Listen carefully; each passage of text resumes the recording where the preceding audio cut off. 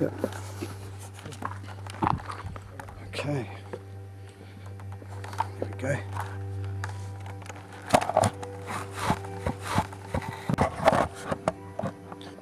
That's it.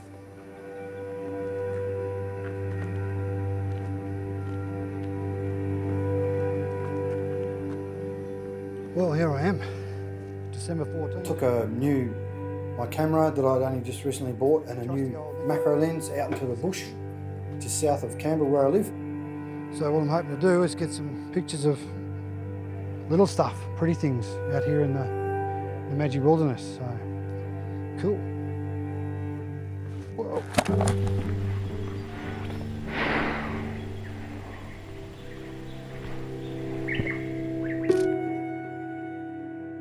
It gives you a real buzz just to see the tiny little hairs on creatures and their eyes and the way their eyes are made up and just the colours, the little hints of colour that are in there.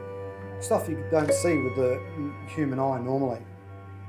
I've been there for an hour or so and I approached this big boulder and I saw a yellow leaf, and on that leaf was a red and blue thing, and as I looked closer it looked like a spider. Bent down and looked on the monitor and yeah, it's a good shot, and then kept going looking for other stuff. That's where it all started.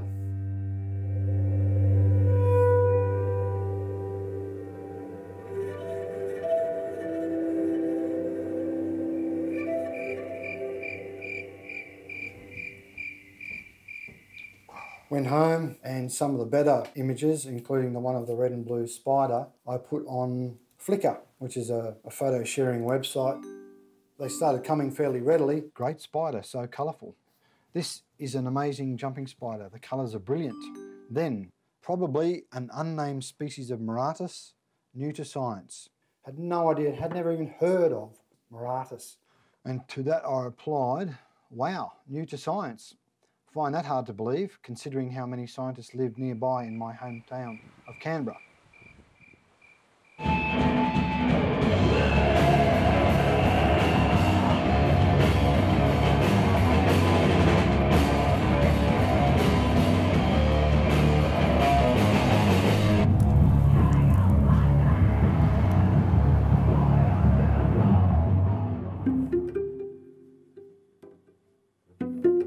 In the past, I've discovered about 200 species of these tiny little mites that live in sediment on the ocean floor, and nobody actually had seen it before. So there's heaps of work discovering new animals and describing them and naming them.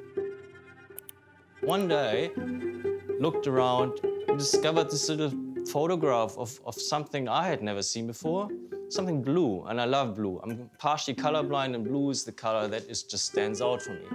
I thought, what is this? Where was it? Where's this animal? Where can I find it? So I tried finding out, who is the photographer? Who took the picture?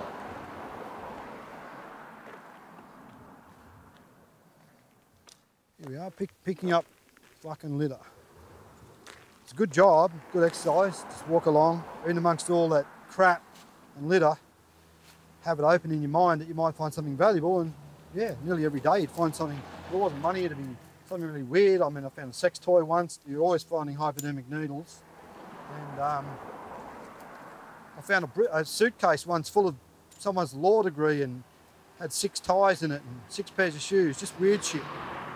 Eventually, got hold of Stuart Harris. I had no idea who that person was.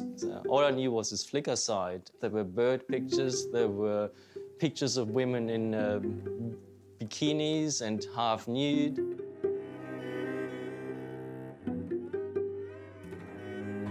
I told Stuart this was a new discovery. I don't think he had an idea that he'd found anything scientifically interesting. You cannot just simply post a picture on the internet and say, this is a new species and that's what I'm calling it. We had to find another animal. It can't be that hard. I'll just go back to the same place and look for that yellow leaf, and maybe the spider will be hanging out there. Couldn't drive out there fast enough, really. Oh no, here we go. Go and find it, go and find a new species.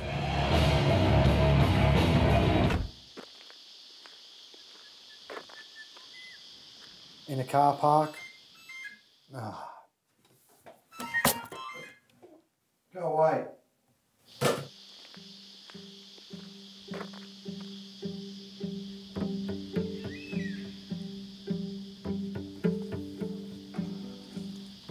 Spent a good couple of hours at that spot and wasn't there.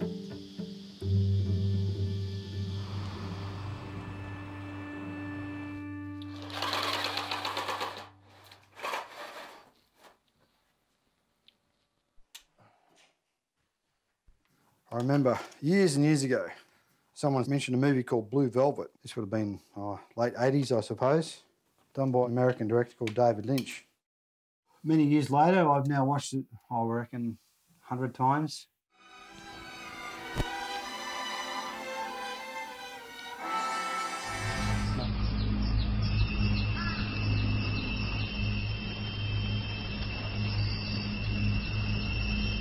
Mystery and the allure of mystery has always been part of my life in the last 20 years. If you scratch the surface a little bit and look inside, it can be a bit dark and it's not as it seems.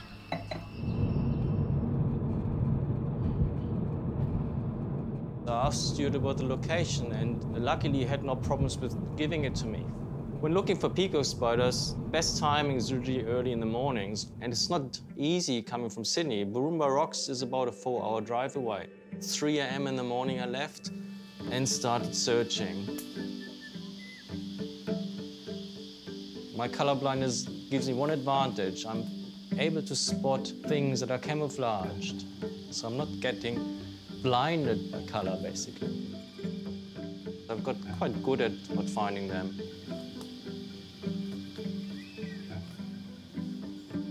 Kept walking up and down the track and had to return empty-handed to Sydney.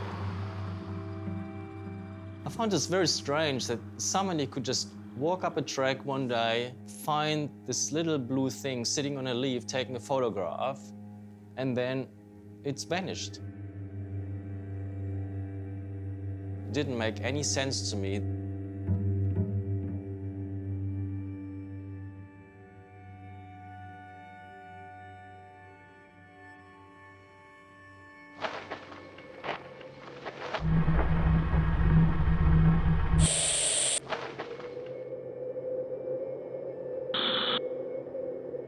My father told me as a 3-year-old there was often big huntsmen crawling over me in the cot. I was always scared of spiders.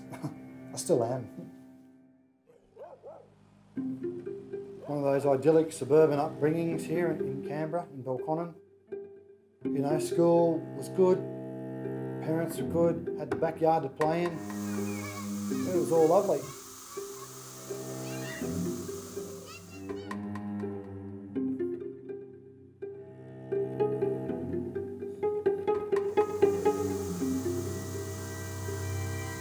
Things changed in 1974. My mother passed away when I was 9 years of age.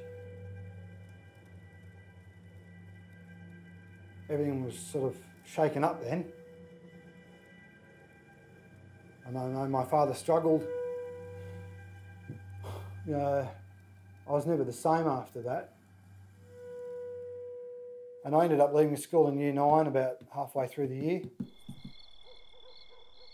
To get some quick cash, one night we stole a blind dog collection box from the local shops, a Labrador thing. And we ran down the local oval at night with this thing to knock its head off and get the money out, and my first bit of media exposure was the headlines, "Youth Remanded." My dear grandmother came down from Sydney, my father's mother, to look after us. Nan, as I call her, it was effectively my mother, the closest female I had in my life. Nan would ask every now and then, you know, whatever relationship I was in, you know, are you going to get married? And, you know, it'd be nice to have a grandchild through you and things like that. So, what can you do?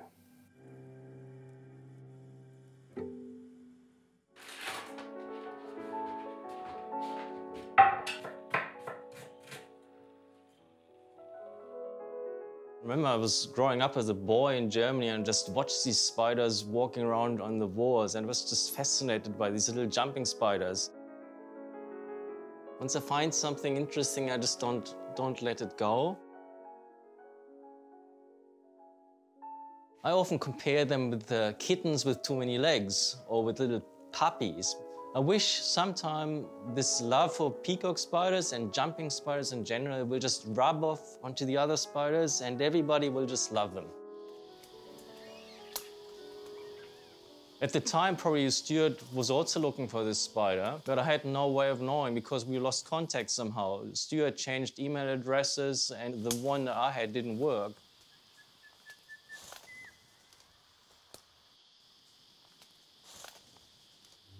Spend all day looking for the fucker.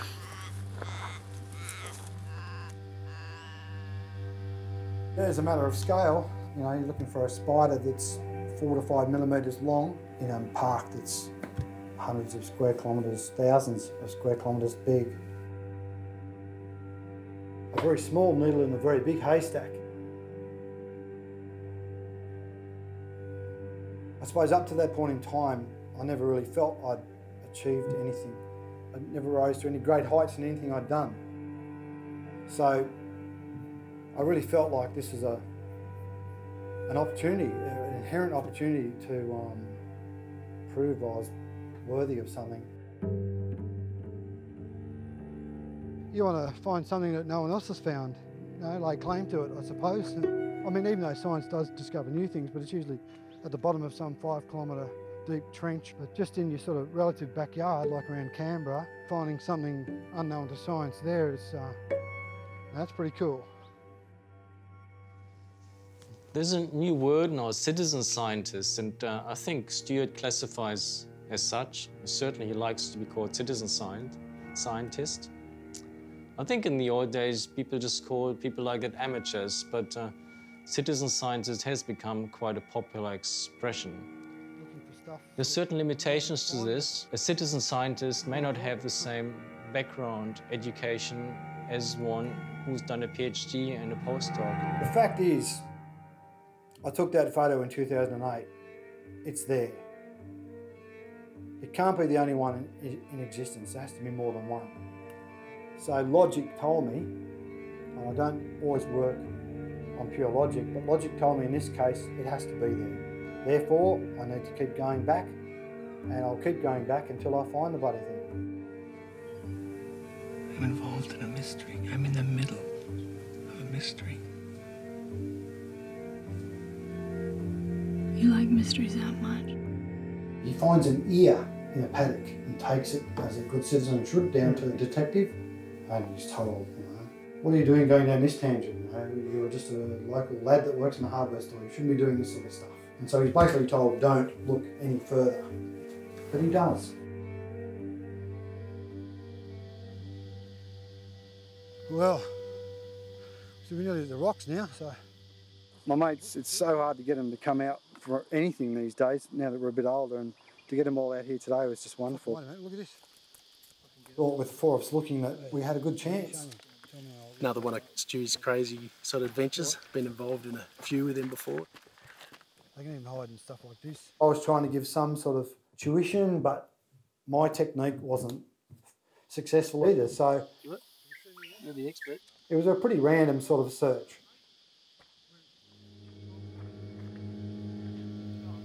Yeah. Thoughts went through my head thinking, well, I better find it because, you know, what if Alex finds it? Like, he'll probably want it named after him. Bloody scientists, if they saw us out here, they certainly wouldn't classify it as a scientific exploration. It was a bit of fun. A bit over it after that 18k walk with no result. Stuart continued on the hunt.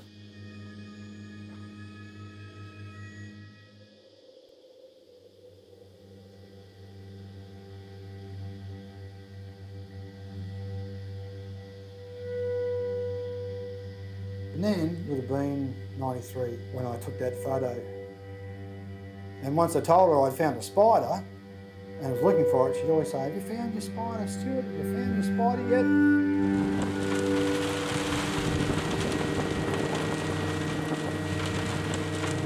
7 years ago, there was those terrible Canberra fires which obliterated. You can still see it. And you just think, I wonder if that was somehow that spider and its colony escaped the fire, and it was the last one. I could look forever and never find it. Really. So it does your mind in a bit. Could the fire have destroyed basically the whole population? This animal might be rare or at the edge of an extinction. Days and weeks and months of searching went by, years even, and I still wasn't finding it. What do I know? What don't I know? Help.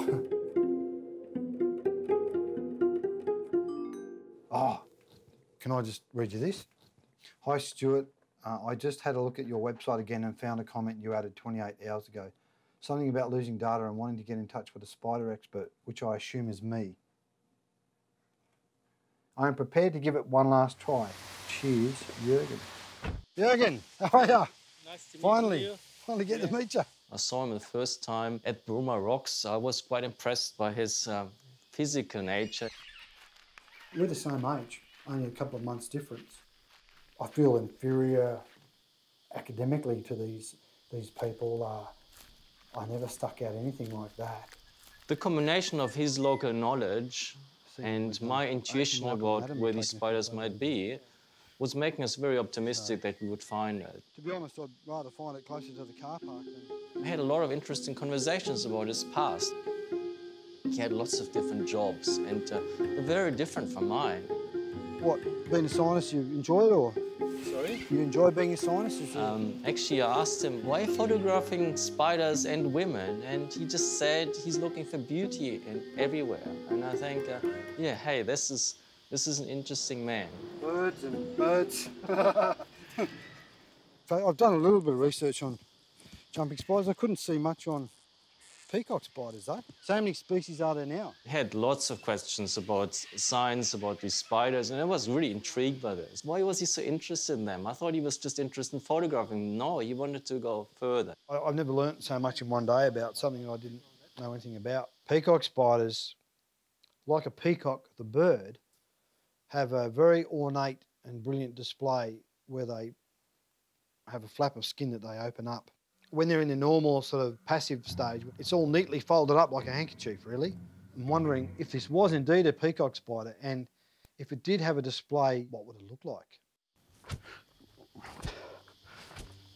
Oh dear. The word thorough really doesn't do it justice. I mean, we weren't going far off the track, but no blue and red peacock spider. It got a bit disheartening, the whole search. I could tell that Jurgen was probably thinking that it was never going to be found. I just put this into the too hard basket.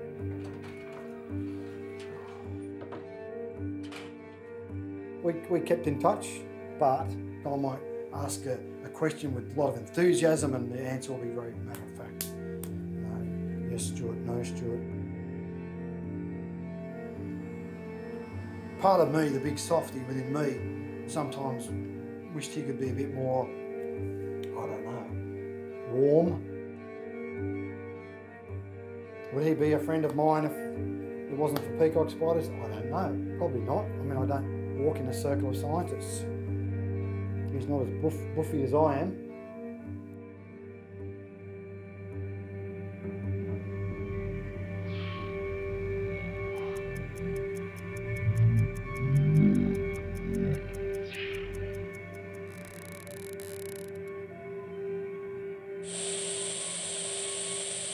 Found your spider yet?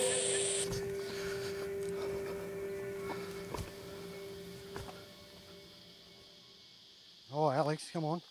You know, we were getting a real buzz from the from the search. Come on, mate. Anyway, we got up around this massive boulder and nature called. Alex, I've got to go to the loo, mate. So I wanted to go way off the track.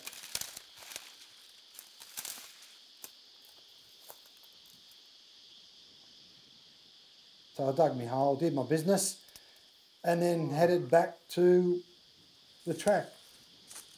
And then I was approaching a very flat, large granite rock. I looked over at the rock, and on top of a twig, I saw a jump. What, fuck, Alex, bring the bag. I haven't got it, I need the container, I haven't got a container, man. Man, I'm gonna take a photo first. Blurry. Container. Just don't stick there. Away. Jammed it, you know, like that. And that was it. Look at that. Look at the red and the blue, same as in the photo. And here it is 3 years later. And so it was in the container. Of course, I had the little look. And there it was, you know, sitting in this container, this little spider sitting there with its pedipalps, looking at me, going, who the fuck are you?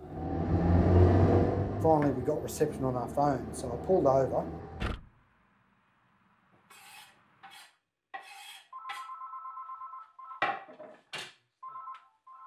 Hello? Hi, Stuart. Guess what, Jurgen? He goes, oh, what? You didn't find it, did you? And I said, Sure as hell did, mate. I never thought you would find it. He said, I'll come down tomorrow. All right, there you go, Jurgen. That's the one. This is it. You know, it's taken me years to find this one. Hopefully it survived the journey. I'll see you, mate. All the best. See ya. The trick is with these spiders, to get them to display, you have to present them with a female.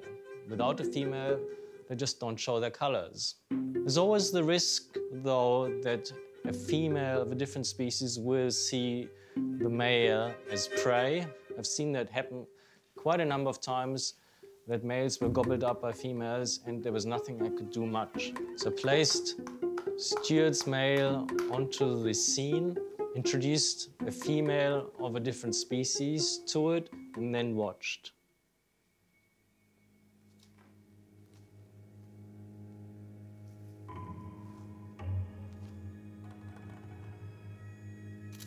I remember a number of times I felt maybe I should stop this female. I kept photographing and filming, and all of a sudden he was gone. He must have jumped off the desk, or maybe I've squashed it. So really my heart stopped still. How could I lose an animal that was so important for us? Just one careless step and that would have been it. But she just seems fluffier. It seems much better than when they did it last time. I think a different person must have done it. Why it took 3 days for him to take photos is because for most of that time he didn't know where it was. And luckily he found it and recorded it. That was very, very lucky. Finally, he just folded out his flaps, put his legs up into the air, and it's the first moment that I really saw what the spider looks like. That's it. Here we go.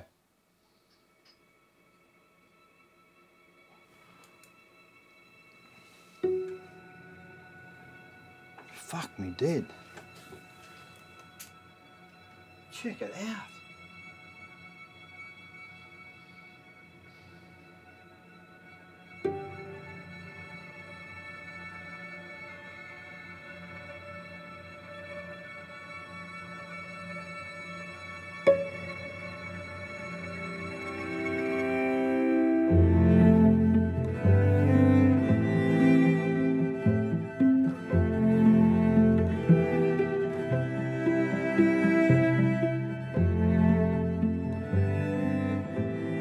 I was blown away, totally mesmerised. It was more than I could imagine. It could have been just as I saw it on that yellow leaf.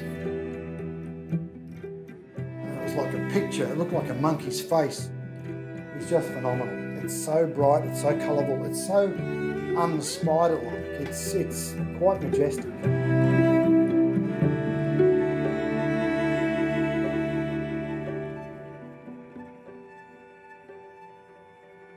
I'm seeing something that was always hidden. Doing a reverse lynch would be not starting with a pristine purity on the outside and looking at the darkness inside, as to starting with the darkness on the outside, and yet when you scratch the surface, you know, something more beautiful, something more true, real, honest, is revealed.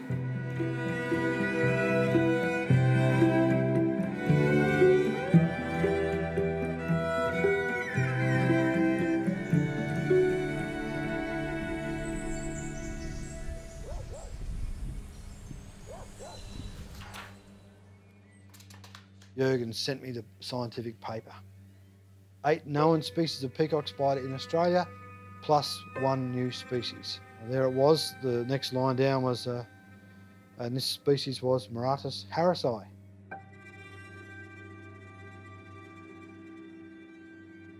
I just wanted to tell Nan, you know. It was a case of Nan, you know, are you listening? Yes, yes. Nan, you know that spider I've been looking for? Yes. Well, it's now official. It's been named after me, and therefore it's taken your name. I think she knew that that I'd achieved something anyway, and I hadn't been able to present her with a grandchild or anything like that. I gave her a hairy little blue and red spider instead.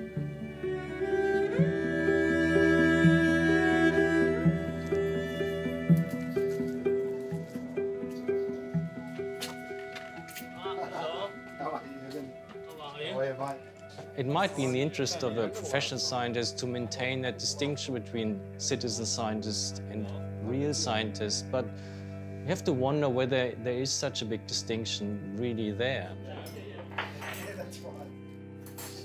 It became a new world for Stuart. Now he was able to show this spider to other people, not only a new animal, but one that he discovered and he photographed. He put it on the map. And people all of a sudden paid attention to Stuart Harris. Strange is an eco-indicator for the relationship between biodiversity and prescribed burns. That's a great thing to work on. Even when I played football when I was young, I never had a coach take me under his wing and say, Stuart, I can see your potential, I want to help you. Whereas Jurgen seemed to be doing that.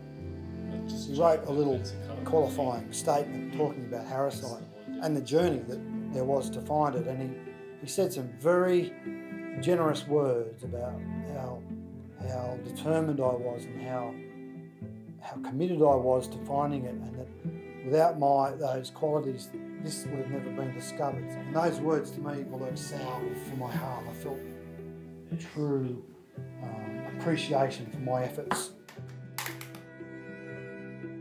Oh, that's the little one with the, I call it the cricket stumps. It's got 3 black stripes on its back. It does, yes. That's gorgeous.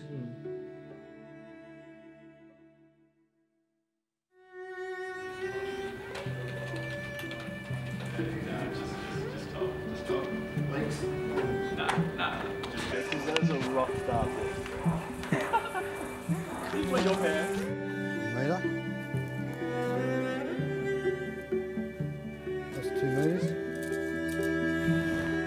This is the method they gave us. Like, I wouldn't have chosen this method, but that's science for you. You've got to work within the parameters. Well, I think you'd agree with me that there is a morphology between the different species which seems very consistent.